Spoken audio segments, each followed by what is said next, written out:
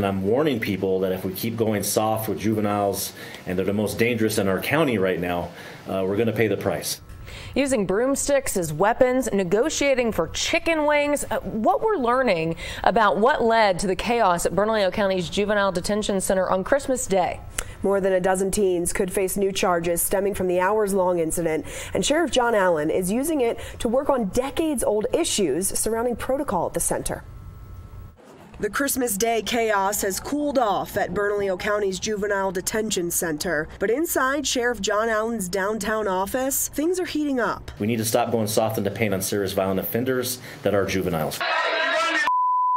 Footage from inside the center shows them pushing furniture in front of the entrance and yelling at responding law enforcement.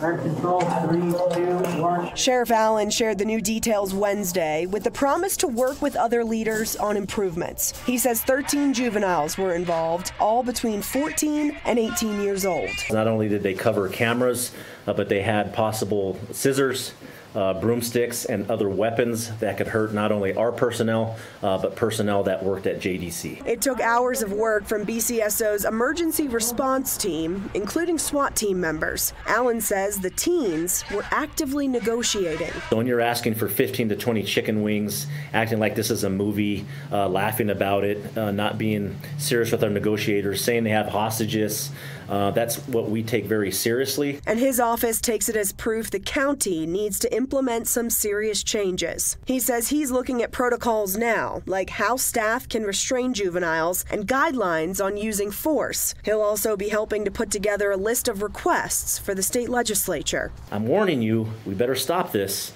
This is why it's out of control here in Bernalillo County.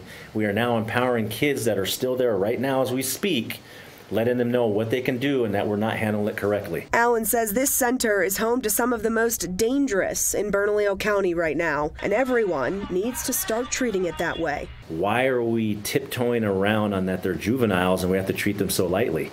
It's nonsense. 3 juveniles got hurt during that disturbance, but Sheriff Allen says they've recovered. We reached out to Bernalillo County for numbers on the center's current population and staffing and priorities after this incident. We're still waiting on a response.